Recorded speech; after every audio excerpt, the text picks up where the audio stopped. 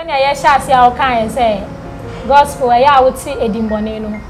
Me try and so and Quafo Bebre was a Fabra na Beji.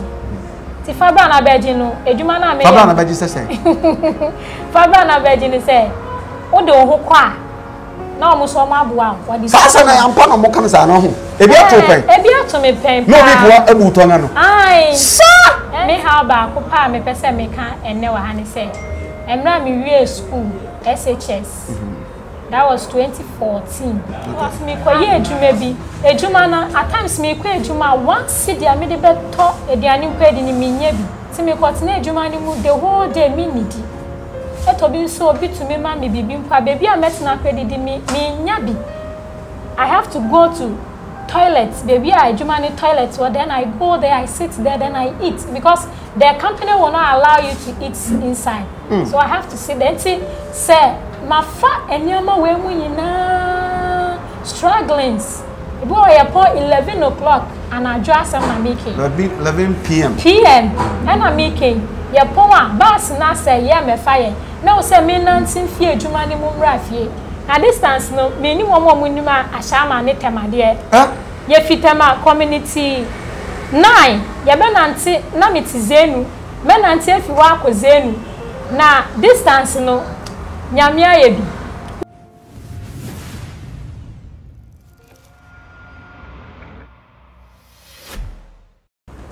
In the beginning, young couple of whom you tree for the sake of my viewers.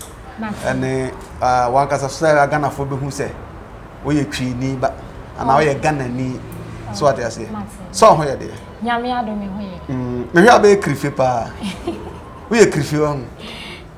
What's say? We a crifipa. Banka, I saw body size, and then Dana Samoa Seka crowd. Aye, send your system. I say yes, now oya dano. Oh, me feeling it pa. Send you sitting and send you see an angel. Yeah, Miss immediate pa. Sir? Aye. It is all done as someone you back because I trouble to me. Okay, I'm. Me wa dance debio and medi. Wow. Ojera dia jimia. Media sheni di enu moyam. Aya, traso. We to be say university for a bro for the Libya or the wa messy than as someone you know what they say university touch. Some of there some of oh grandma walk home no. Now my answer can I oh grandma walk home no. And they are true boom boom. What about trouble from what? Okay, so before say ever started in Common Kasano. I didn't prompt you as young girl of your age. Na ope say Mario is to be non bobo, you know, secular music. Or then a prompt me say only pedal look like so be a or like I said earlier on. But then a prompt to say or into gospel music. Okay. Yeah, mama me call into gospel music me say.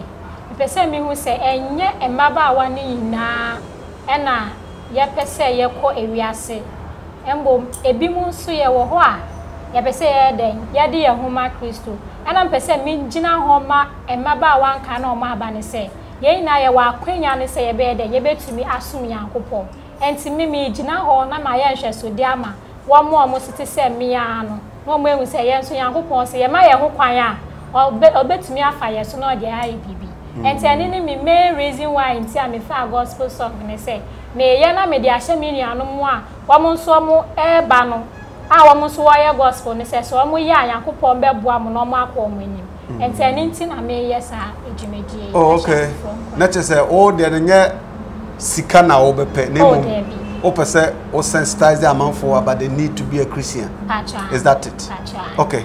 Eti ye hwe ye baba nyom no so impossibilities Jesus they do am tie am feel sa na me tie chona we are akamitrim say de bia na me bia bo se meto impossibility Jesus they do very wonderful track e be kan one but you hear the say so here so far what starting music you know achievement now and now we go na see when you say girls of your age and now age group peers you know omo enso befa Christ no have you been able to do that what me aye bibisa nyame adom meka say nyame aboa ekoso se me wo ho abehu ana madam fo bi afre me oh mate wonjum on the beginning mate wonjum oh njum na ye pa nyame nhira anyi nkwafo bebre asachira wo titire ne njum impossibilities obi wo ho abon se wa frem na aka chem se oh wonjum we de njum ni mu nsam no in fact me tie ye na asesa me was situation we mu but me tie njum we na ama menye ni da so front me wo se ahya manka samadam fo kro mo be me na ahya mo nkran e na afofro nso and me wo se ma achieve me goals na me na achieve. Okay that's wonderful. Mini konkonsa kakra okasa no de what do you feel better say Pacho me 2025 oh that's when you na ho na efe when you na go mu na so sada na samwa. All right, so coming up as a gospel musician when I share no so say we nso bia field bia okoso bia no say de akora bia esusu no bobo person say Ronaldo and Messi also who see so as a ana unya passion so be gospel music you know when artist be na ohwe no so say ohwe no so e dey ayo yast like ohwe no so dey ayo hwe so dia artist for there na me won kwafo bebre wo mani so na mbom ni a me hwe ne so pa ya Mama Esther me pe Mama Esther njom pa fiti me nkwala brem nto ono na me hwe ne so a Mama Sisi a me ye de me sim me call gospel music ni Mama Esther pa na me ntwese who feel Mama Esther pa me feel ne pa hey Mama Esther ba bia obi ano obaketo abia pi ha no no ndi mama ne de in the beginning so what you say well enti not say omo feel om do so pa but do feel ne pa Mama Esther ne nyum be ne otia na bibia yo asemi abamanu asemi ashemi suacho eya die sima brabomo mekawe ya shenya midie ni monya. Wow oh no de kakra mi hu sabe so me di for me a prophet so what I say na kakra mi so mi hu ni say o fa nwom no a tetede no na o de modern infusion awom to so be tia what say as a modern as a olding nyamisha opa amen nyamisha gospel musicians agidim ebinmu agidim bone coming up as a young gospel musician no and sembi what nkofo can sembi for gospel musicians won bebrebe utibi meboa eya metibi pa na what here how do you feel ese ya fanya kopon adwuma no ebi wo ho ansem na ya na ye nokre ebi nso wo ho a enye nokre ba ni nemu na ya metia ya na me wra ho ana se eye ha me ebi se ebe ma emebu a ye nso ye ba no ye nya sa akukudro na na se nkenya ne se ye de beto adwuma no so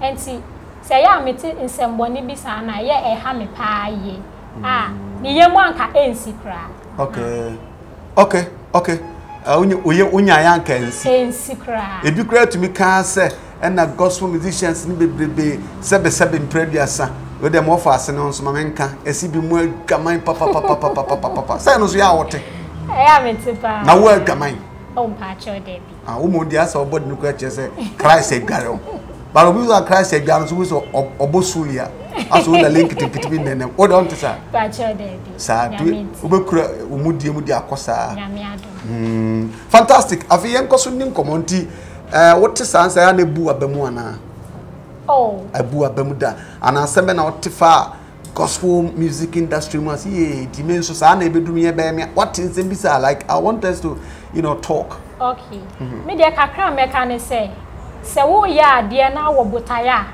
bibi anyway bebu abe mitimi me wo botaya bi simeni so me botaya ne se me di yankopon asembe ko na me de age akra ena se ye sha Yesu Kristo kwa ba wi asem obenya wo mo ana wo mo ekọ against him enti ejuma ne de so wo fa obenya wo mo mbego against you ene so nkyere se wo give ya enti me de baba mi mbu ye enti me koswa se me achieve me dream se me di yankopon asem ne be ko to the last person ne de enya ade a me give you me give you cry until me person the last person should hear the gospel of God, then my work is accomplished. Okay, accomplished indeed.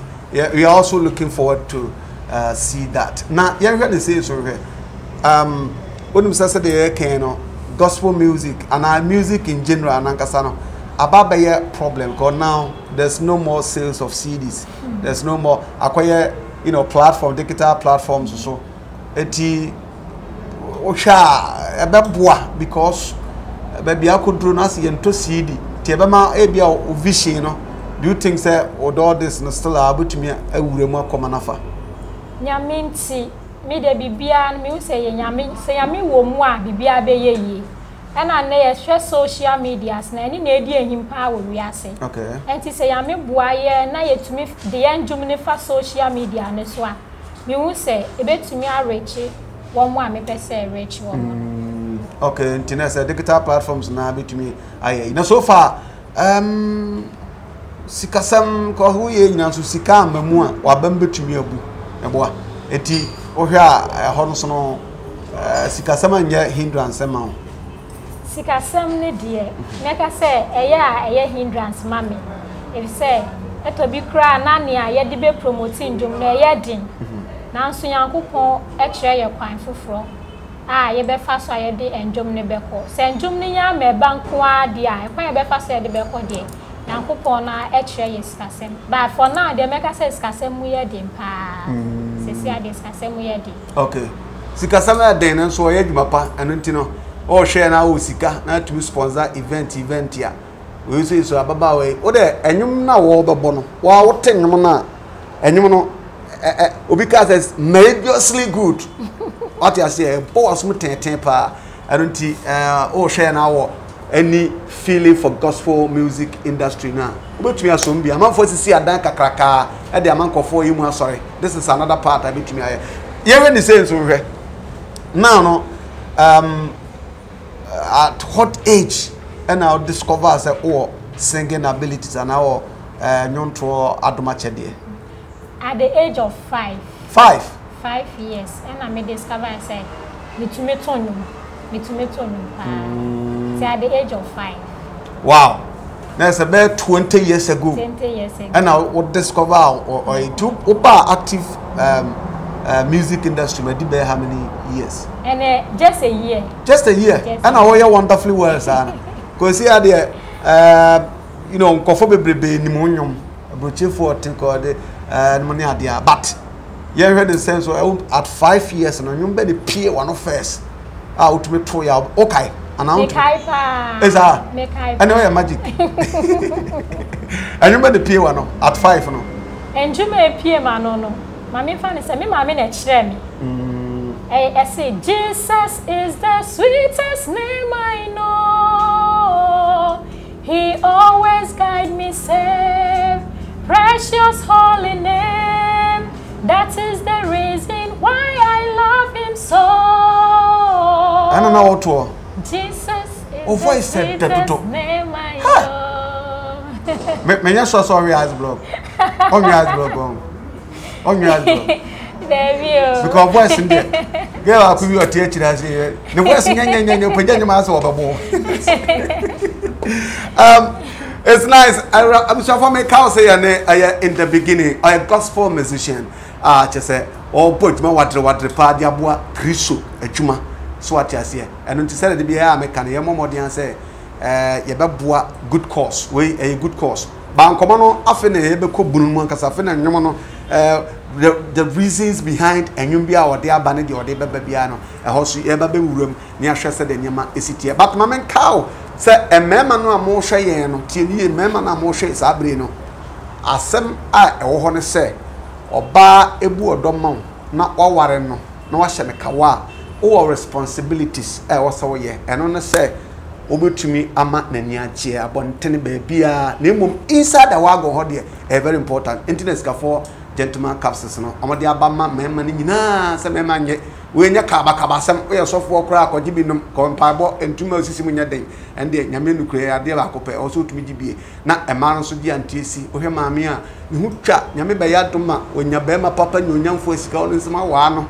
na say sebe nyama nko ye be ha nti bohia anti capsules eno so yade a ebebo apa anti efra na abro virgin na we suefu ne ntem de sie ni ne sadeta Biaba so do nya wale oh David but say nchi bia 25 de o be buru na no ano ane eduru aba wale sofo say yame de mamia sa acha ane o wale sofo nya sofo aba wale yame de mamia me ware pa asofo no bia so mo ware mo a oto nwum na afedu cement biem won sa asofo bebre no mo yire mo nya problem Ghana so ni sa embom de nti sra emu ababunya bia do ba ware oh embu ma be mu say yame de mame nko ade a me ware but what is software? That's one na carbon. No more in Yami. Yeah, no. In the beginning, any sorry, I'll say impossibilities. A latest tracker or the about out. Out. Tiana, ye do hum combo. Ya will be pebia hino benya be. Digital platform be our cost of benya be. Yeah, digital platform no. Ye benya be wo. GhanaSongs.com. Okay. Honum newo. Ena to be din so kwa obenye bi so ena ye di bin so akọ Facebook audio no kwa na ba out for now video no be say 1 month later ye di video no to beba say see the possibilities there audio pen e out e wo GhanaSongs.com nti honum na ye benye bi okay wo tie ya fast call online sia na call tobidi.com na sanso call GhanaSongs.com yes ko ho sesi na kope impossibility de tie na go se komo na yedi no ano odin other impossibilities impossibilities there asem kese pa se ya kese impossibilities ade a won susu na abem okay any impossibilities no okay nti ade a yen susu na abem no na ye kan wa asem sisi na ye kan wa asem ti ade na to wa hu se ade de na kai impossible na aye possible to the to nyom okay ade to me pa ni say me ka say ma to njom for almost when I was 20 years in here enti nya I am a medium possibilities na ba ni say just within a year yankopon mama me anka me ni da so kra say anka me so metumi aye artist no nyame ama me so ma aye artist bia ena me say nia many nda so no yankopon wa ye den wa ye until then impossibilities Jesus they do has done it asa o senge me sen hu Nigeria style ne kakra bi wom asa me hu ne chenema ne ada Nigerian female artist tete to omo so tap inspirations free ho ana okay na ye pese ye reach across Ghana and beyond okay and mama ye this side me to be shame the brekra bisa sa dem ye Nigeria na pacho de bi me figana Ghana ni this year Ghana ni this year pa ati impossibility mpasa o prove mu kakra e ma me na me hwade because impossibility dey me am tie wo phone so wow we dey Ghana ni na boy as a tree na be share ho na eyi me yika ma me kakra me hwade okay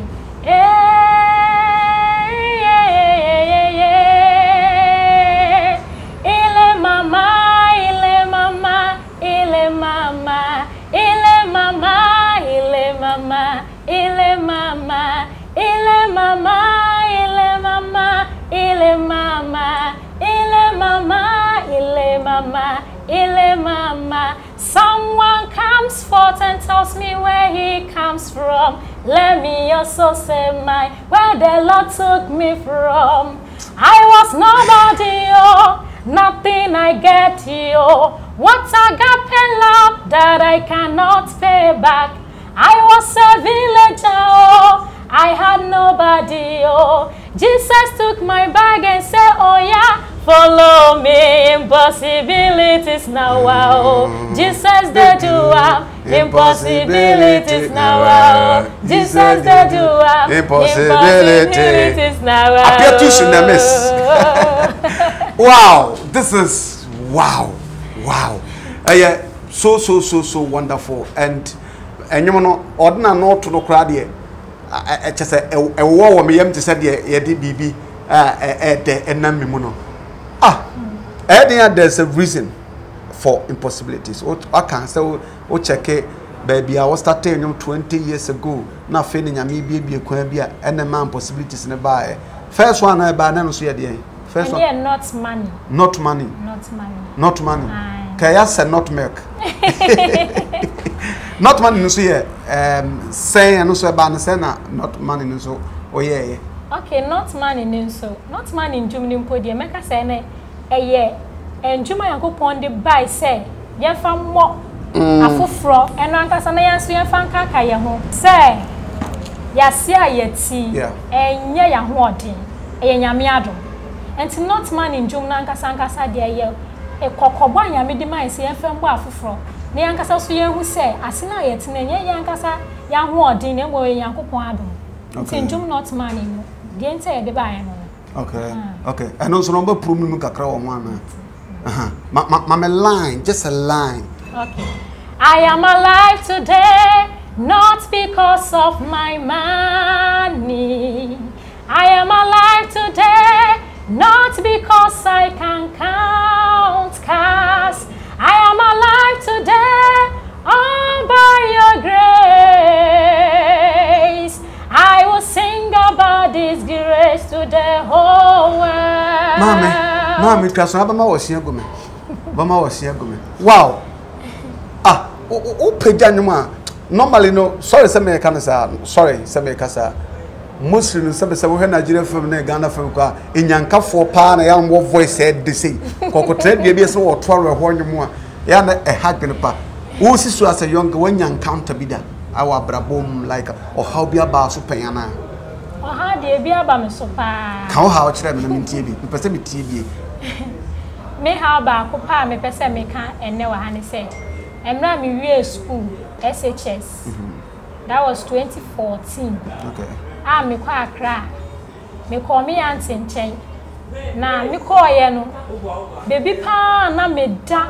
E wo me auntie nchen no. Nyankopon adom. Kakra na me fi wona. Me fi hos me koye adwuma bi. Ejuma na at times me kwa ejuma once dia me de beto ediani kwa di ni minya bi. Ti me kwatena ejuma ni mu the whole day me nidi. Eto bi so obi to me ma me bibi mpa baby a metena kwa di me nya bi. I have to go to toilet. Baby I ejuma ni toilet well then I go there I sit there then I eat because the company will not allow you to eat inside. So I have to sit there until say my fa enyama we mu nyina strugglings at times ekwanya ye fa so kwa ejuma ba so betumi agina ba sima the whole day make I say na me ye ejuma bi wo company bi mu na company no say time so say ba be fa wa kwa ejuma eni de say kan ni say kwa ba be fa na say mu pon na mu ba fia e bo ye pon 11 o'clock and ajo asem na make 11 p.m. and I make ye pon bus na say ye me fa ye na o say me nantin fie ejuma ni mu mra fie na distance no me ni wo mo ni ma ashama ne temade ye fitema community 9 ye be nanti na mitizenu me nanti afi wa akozenu na distance no nyame ayebi what nyame wa yebi you walked from community 9 in that area to Zenu anajo from 11 medu na bi wa kwa wabo best 1 ahomachi 4 3 I have to wake up again I will go to work enti se me hwesa struggling here make I say nyame or your possibilities God enti say there why ni nyina he say the door na ba ho fresh na so aba onya ba bi pada ba ye mpa me say nyame wasesa me afi from one route to the other or the we page me from one step to another step I mean him say or me be ko baby a me kra me ninda okay right ebuzama me chiro say e free zenu na all kano ama community ko zenu no obi onim Ghana na sa shama ne patam zenu no eye ashama yachi ashama nachi na ashama na kurumukura from community 9 to ashama nkura no enye easy na sa de ne zenu asabe tu ya na say ekasushuru ada na ya na osika ne hu ntina onante ana eya sika ni ho eni de number 1 ena yeso edu anadwo a cars no eya hu se obefa car anadwo e wa ashama se wan hwe ye pa kofa car anadwo a wunya wo nkwa nti na o se me nante ashama na nkasa na mu ewia kra eyehu na anajo nso be san so na ashama ntawa nante akoze ni me se yankopon wa ye bi because menwu sa time ni pa be sisese nyame aye bi na boys asom taka ye bewu anka ewu nra nka yewu no bewu anka wu ashama anka shama na mi na nam eya na nam kwan so na do saa no obi an tata wo pen ana kwa na ho se madafu onante na do ashada bodam na ashada bodam ye bodam mbom die na me de me se nyame ene boye ho ba me nya sure se ya me na ma yehu me sa adentia efise se nka yehu me anka ye beta me one day mpo na me se nkofo hu me nti on be chensi me so me na mo ata me ko gina empume chikra me bomo be se 30 minutes na ye mbie mi me fresa na obi anfi efie ho ma me bie mi na me gina ho na obi a mitimi hu se yankopon me se eyo hye matawe bia ode kata me ho ode bo ho ba ye obi ehu me na musa na me nemusa ana wan so kwende kra sika be na aso seye ti sa be me nyama hwe sala no na sa kokoro da ko to na ona so shim sa kokoro de bi ati free no wa abusia ayase otu obi asam ahwa orebe ho ntina obi bo no so obi nya waye so ati ase na otie ma me are ho sama o ka se hadwene otena sebe ejanan bia kwan no edidie emereko awanya mo kireman ya na hadwene well nti yehwe same possibility ya adwuma already so the not money nso aba current one I was obi akopa bito impossibilities Jesus did do am yes yehwe ne say so hwa de say no enwom to adwuma na nkasa no o hyase a ebia onya producer unya producer wa he Yamia dom. Ina make say me producer no ani me manager. Nti o manage me produce me. 2 in 1. Ti ono ana oye bibia ma me sesi ya. O papa no ma meti ase. Pacho ana o meti ase pa. Okay, tu papa so support any gide wo ye hu. Pacho mo ani je hu pa. O mo de o mo ani poje hu se mi ankasa me ya de. O mo ani je hu. To mo ani je hu pa. O sha say o try other people for production wanya biana sanya ya shasi a okan say gospel ya wuti edimbone no me try and so enkwafo bebre wo se fabra na beji ti fabra na beji no eduma na me fabra na beji sese fabra na beji ni say o de ho kwa na omo so ma boa wadi sasa na ampa no mo kan sa no ho ebi ato pen ebi ato me pen no bi po abuto nga no ai sa enti omo se me fa nkwa na me nkwaje ejuma nso me ye so ye nyame ejuma na me ye enti se wo ye sa na che se wo agu nyame anyum ase ena se yankopon be ma wo so a enye no ena edo be ma wo so ebi mpo na eno edo be kon so enfa wo nko the right channel enti me ka hwe ni se yankopon ni pe so mama me kosra I will not do that me chen senjum na ma out prade entina baby amaye na e wo ho na yankopon ni time no so a od me bedu baby o so do so obabu tonga pa de na kanyum nka baby beka ah da so de nya de me fa pe du kra na 2 minutes bi kra ade ti na kwa heti o uhunu sa saka bia wa heti fa o nka sesi ade nka medu echi kra nka bia nka me ni ga na ha enso we no nkoyanti na so wonye so onfa o se o kam se fa kona kwaje fabra na beji asi fabra na beji sa na ya terms na de pa o fabra na beji fa de be bra fa VR no bra beji production uni VR very romantic area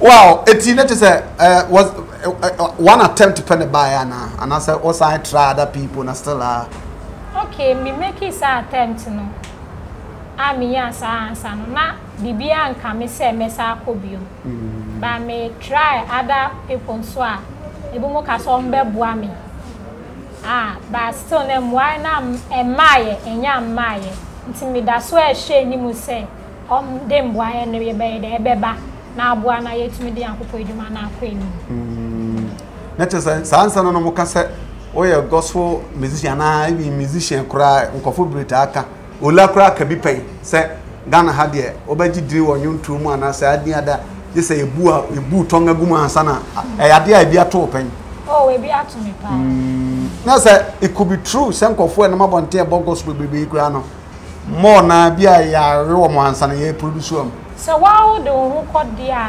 ombewe ba me dia me ntumi nchire mo ba me no ni ato me na me ka sa ato the possibility ato obi so ho o de na impossibility ba we so ya possible ana and dia me ntumi nchire mo ntumi nchire okay wo wanye obi so anye but ebi so aye nyame adwuma ntumi mi hu se nyame adwuma de ye mfa anye saa de ntumi nya sure se obi oye nyame adwuma no be saa de obi obo gospel Ghana ha bia nyame adwuma oye nyame adwuma na ye no saa obi obo bibia so oni mu de ne na me ka kire no se nyame adwuma na ye no nti nyame adwuma so de ye ono pe na o se ye hye no chentu nkobada se bi de ye passion e bia ne fe ko madam fu bi oji di pa okro obo gospel then time no ko studio ase one de opose obo gospel ko so ko bo secular na nkofo beka so asai na so no de enye adwuma na enye ofre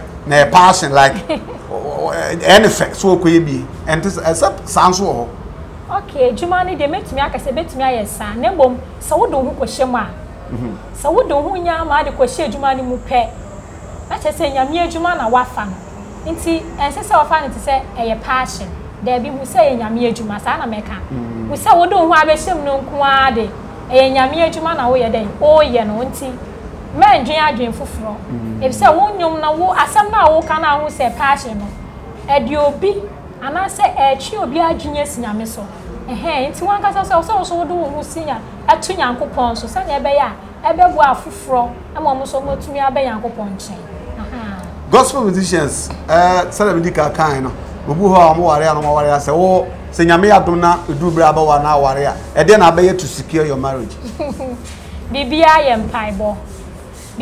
mpaibo so obekwa enimu abrabo mu wa ware be di mu be bibia che se nyankopon wo mu ana si ame be ba wa ware mu bubibie mu ye mpaibo ne nyame asem sua enti ade ameya no tino ogidi se eno a keke utumi sustain mbo ne de mpaibo anya ma de keke e ya de kese pa nti sakofo na omo ntom bia omo so bo mpayo so still amonyo ana ana ba kwa extra ma me ka se one sign entum se omo bo no 1 hour for 30 minutes in count se bi nso ana omo bo a omo si gidie yenya gidie se yenya gidie akopon ben enti na meka no we de menye ayi but onse na no gospel musician ejina stage tonyom mama Joyce blessing my sister oja stage tonyom na ono an fellow musician kushi microphone so onko ware ne kunu edira me kasa ware esem na ya de amo gospel musicians no ana amo gospel artists no mu face a lot of owie no kache se na ko ware kunu was it the right way anka wanka wona wugina otonyom na ba sa anka be den onka me de me nye hwi we say nyame adwuma na ye nyina ye enti minim ne ba ye de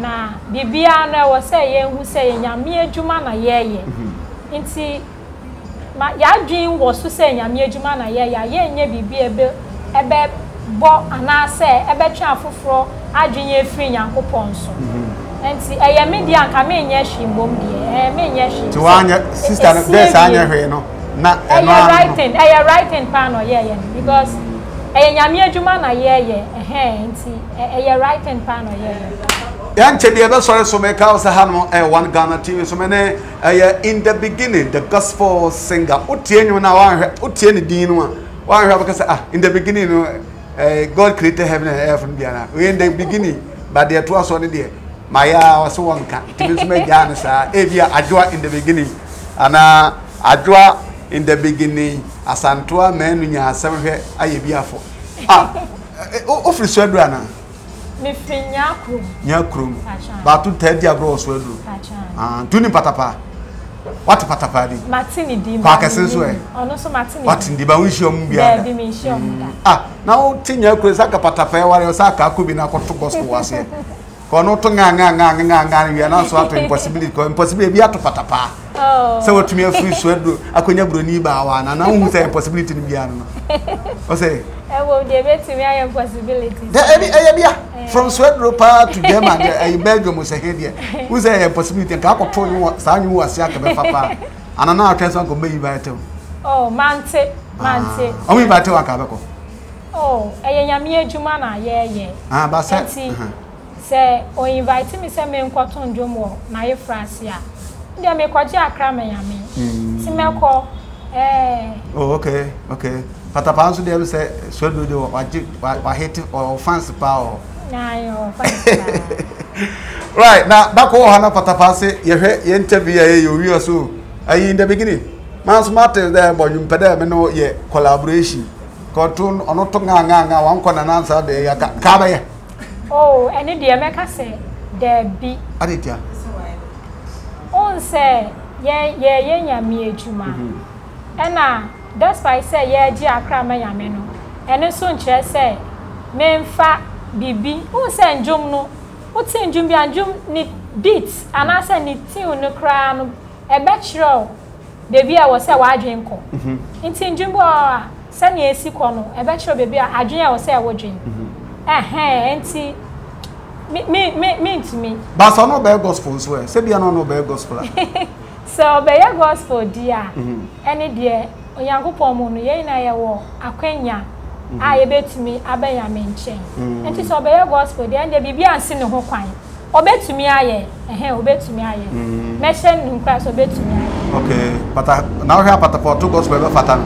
E be fata no pa. Sa. E be fata no. Asamba to bo asi o. O here patapapa or to gospel o here be fata no. E be fata no pa. Who say owo eni aye de tonyom. Okay. Enti eni no wona aye de tonyom a. Obetumi de ato gospel. Eni ni a ewo ho no. Enti obetumi ato gospel ne pe be fata no. Na se ne owo echidifo no so. Ofo bebre be ya me nchen. Te be fata no pa. Tire se o de message ma patapa sa ko butumi abobo gospel anke babo ano. Embom de ni ameka kire no no. Anje be so na mpasa utu uniam gospel musician kakra uniam gospel musician efo kakra na ebia yemfa no masibi ntuda na menu nkofo bebre wa bro kira mo do nyame adwuma kofo bebre ogan ha mo do nyame adwuma number sibi wo ha na ye de atuda tufo kakra ewia na yemfa platforms a enyum no wo so na fe numbers so engudwa no so bi kura person ofrew na abeye performance so asore so a na no so no yatumi afre na yaba. Okay. Me de afuto kakra me de ma ye gospel songs ni na ne say ejuma na o say ye hu say nyame ejuma ene nyame ejuma so wo ya mpaibo ni nyame asem sua enti me stress ma ye njan mpaibo da ma ye njan nyame asem sua so da abena benya ye nkoso a enye saade na yankopon ebeboa ye na ejuma no akosoro enti kakra me pese me ka kire womo amoye gospel ami aso me ka hono bi se ye nkoso abom paye na ye nye edwuma no nyame be mama ya koso. Okay, after impossibility there be fufuro bi enam kwaso e ba na ndwum de wo bi pa bebre pa ndwuma nke o se nke emra first fly my burdens asa wo no why ye local for the what tue nyina gu bebe wonum na nyina ya brofo nko a just me twene ho amenti ase where you fly me mo fly say ya ndwuma ya na ye de fa chi kakra ba be hye wo be na aye ma obi anso enyemu chefa okay na ba sa brofo no yo more esa wo international target pesa ko beyond Ghana ya ko beyond Ghana ya mi adom ye ko a ye ko yenim ye de chi so be frefrem ye de chi bebre beba a obi abenya chefa ye nyame adwuma na ye nse be so obi anya ne chefa the main reason why say ye call outside me say gospel musicians be bro mo wo Ghana no omo po local chi no nti na ye be say ye entra Ghana nti na mama ye de ne ye de abrofo sem kakra be abewura enya professor kakra ye de abrofo sem abewura ko kakra de ase bate so pa possibility no ko aka to hospital atententen nti ye de abewura mu no nti krofo akapa na ye hye omo bosi ye de chi so beba ai bebo aye yina ama o target ni say the target ni say me de yami asem no ebe ma afufuro bia nti say chi o ebe kakra me de aigbe ni ga ni ade kra be frefre mu ala oti aigbe menti so me bo me home body say Holy Spirit be guide o nya menti ye be bomb body say ye obi aso ne French craba ye beto French craba beto ye beto na o tenkan ba ko bia na mpacho de ni nyina afi na wo kosia menti kra ni nyina afi asami kosia ba wa anya de ko atrasha ma wan tenkan we de wa anya de kra okay tinyum no finally hina ye pebia ye ko wadi ka akade na say Ghana songs and afi na tobidi songs and so obenya bi and afi wo Facebook accounts bi Facebook account no in the beginning GH no kwa me videos na wo ho to obenya not money official video the lyrics and other me short videos bebre worship songs na ade bebre wo YouTube any Facebook in the beginning GH okwa also obenya bebre e wo ho nti no social media channels are main jomne na IG de oni Instagram accounts bi me will be Instagram so bi wo ho ano so ye de ben in the beginning GH na okay YouTube de ni bi wo ho YouTube bi wo ho YouTube me channel nso so in the beginning GH me videos not money official video na wo ho any other videos ni na wo all the social media Facebook YouTube and Instagram okay okay eti in the beginning no na sam no e wo ho ti in the beginning no na in the beginning e wonya akrom but you see in the beginning atra Ghana wadru Igbo wadru babia brofo kasa yete ase bia ko all the social media platforms so such as Facebook okwasi in the beginning GH now our requesting the friends and what the friends request are come no na watumi accept it na ye di gospel ho adwuma no abom sanso na betumi akọ Instagram IG yes na eno so no in the beginning GH eno so betumi akọ na afi so no betumi akọ ebia YouTube also here in the beginning ogba ebeba the videos bi bia ho ye no so betumi akọ na one no akodi dwuma bom ye free hono ma ye sorry no number ba bi so full person of pro performing o number bi sa o person de tu Ghana okay Pacha na me di number ni be to Ghana ebi mo use iPhone one mo say number ko audio max okay for the downloading of the audios no okay Pacha number betumi afre na ye di nkita so ye 0245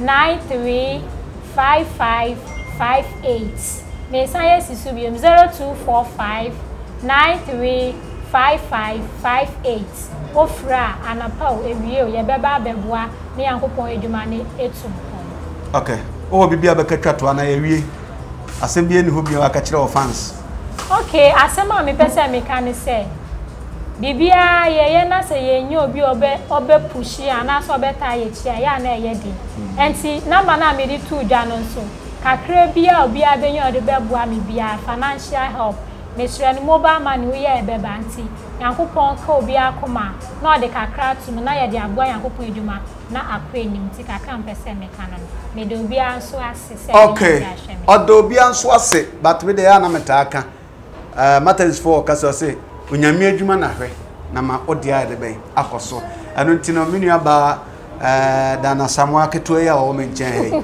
ya na ho fefefe ya enche bia no obaji wiase aboso odenyum nyamenyum baji wiase aboso no ma no de tu Ghana oye corporate entity oye individual odo nyame adwuma na ofi se de ababa oya kan ehye wonkuran na se onya kakra de tosoma na I think say ebeboa ama no so no nyonto no atumi akọ animu sase pene se agina mo anya piafo a ankose ne kraman widiane na na Kofi Jesse kapa me in the beginning and atwetwe nkomo ema mo tie mina ma ya mo kase ye monko eye herbal shop bi e mo ko amose mo pe Escafo anti-C capsules. Escafo anti-C capsules. Aya medrus ronko a ema ma no mo viare ho no so ahu na meche no very romantic area ho no ho ye sako kama na chese brush ho aso hye ho ani hwimua na se bibia tumi aye kama ahye wrade anyonyam na watumi aka se praise the Lord hallelujah uns of mama na no den waso dan bia na chese ni kunu ni gine ho pa ntia sa so na ye bompa se menu aba enyakopo ya no ware ya emlibi beba no onso ni ko enyi ho be yusu antiesi mema ne bi no de akọ na start ya no de asisi ho akan de Mr. Ken eba butua be mema nso nkwaje Escafo gentleman capsules cause are ho so ba twa predict ya bagana oba ya odana utu nkromo ho enye kura fu nante na hia ene Escafo gentleman capsules Wagana TV so ni emedi na Kofi Jesse kapa nyame yadma ye be sanso ehia bi on the same platform akrao